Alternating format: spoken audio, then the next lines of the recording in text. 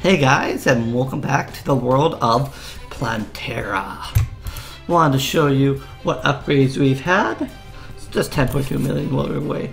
So what upgrades have there been to the game since we were away? Well, they have introduced a new item, the Scarecrow. Protects your guard against magpies, increases game when not playing. So you just simply put the Scarecrow down and it will stop magpies from appearing as frequently. So I think the best thing to do is put stuff where the dogs are least, because again they kind of duplicate with the dogs. And we'll just kind of go. Is it like one per plot, or what's the idea here? Now they're getting actually quite expensive. But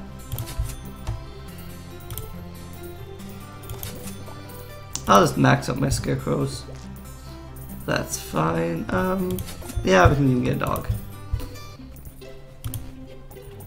Okay. Are we maxed out in plants? Yes, we are. We can get another animal. Let's get another cow.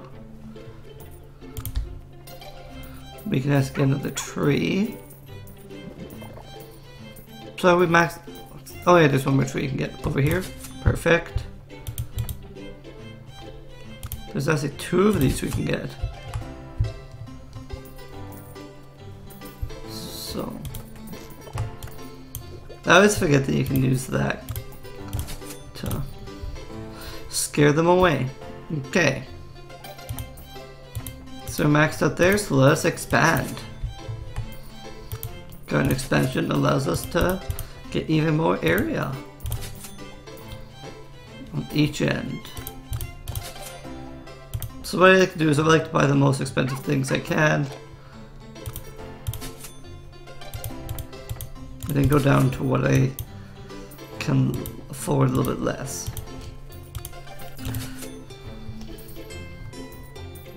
Okay.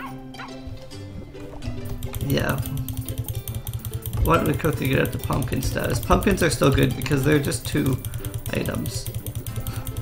Like, look at how much area we have covering here. Like, our farm is so huge.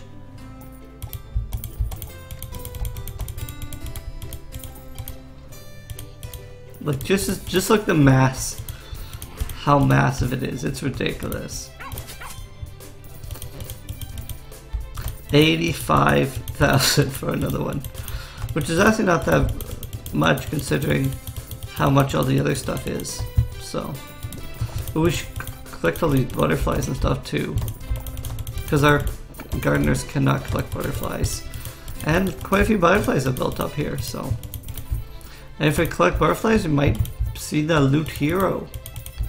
So that all of them looks to be. And then I guess we can probably get another scarecrow now too. No, we can't. Maybe when they expand again. So what I really need to do is get the other multiplier. Oop. Loot hero. Loot, loot, loot, loot, loot, loot, loot, loot, loot.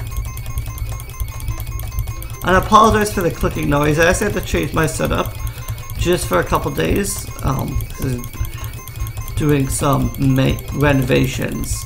So I had to totally move my desk. So my mouse is really close to my microphone, so I apologize for that. But hopefully it's not too annoying. Like, we're getting a lot of money from this loot hero, but you always kind of do and get a good amount. Perfect. We actually can get all the way up to the radishes here, and that's the last thing we need to buy as well, I believe. Yes, it is. So let's blow our money on that, and we're good. So other than that, I don't think there's too much to see in Plantera world. So we'll do one more quick scroll, and then I think we'll end the episode. But like, it gets massive, and then these guys will work on their farm for 16 hours. So if you turn every 16 hours, you can get maximum profits. But anyway guys, thanks for coming out for Plantera. We'll be back in the next episode for more. Thanks guys. Later.